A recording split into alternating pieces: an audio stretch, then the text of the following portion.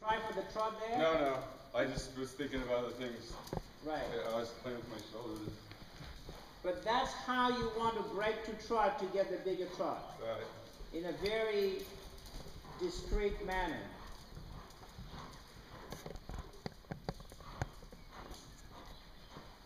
And the horse forgot everything about the double trot.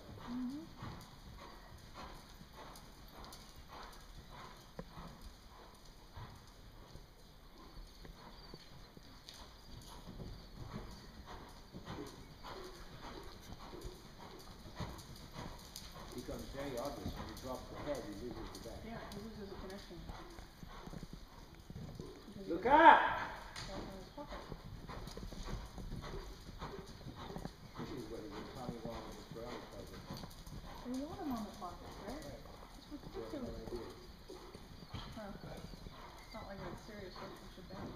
So when you are at that place, increase your position there. Because when you're there, he has to engage the right hind, right? So you have to strengthen the push forward of your right side.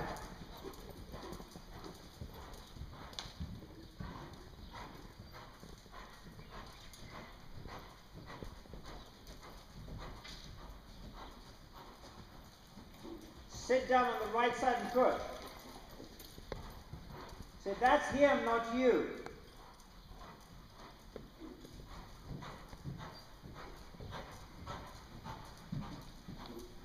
You stop here for a second.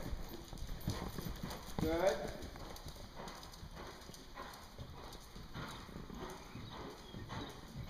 Much better, much better.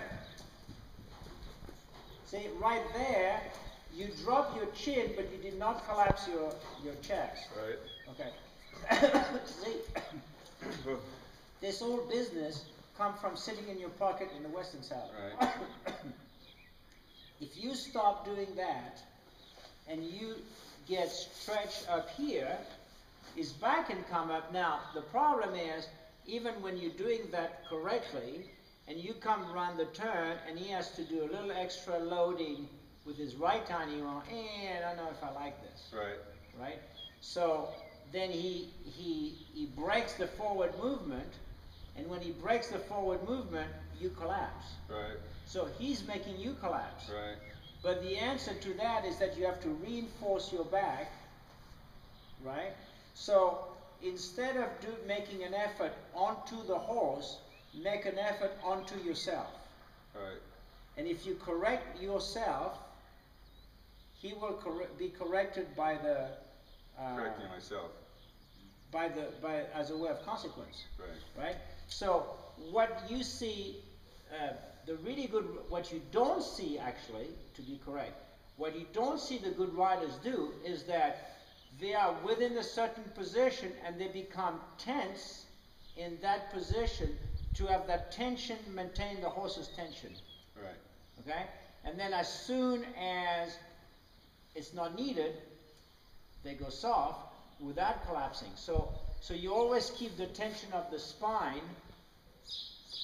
at a minimum, right? But then sometime you get it at a maximum. Right. You go, keep going.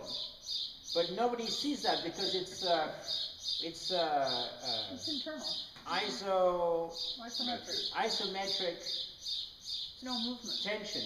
Exactly, there's no movement. So you're not directing it to the horse. You're just directing to yourself. You go, like straining.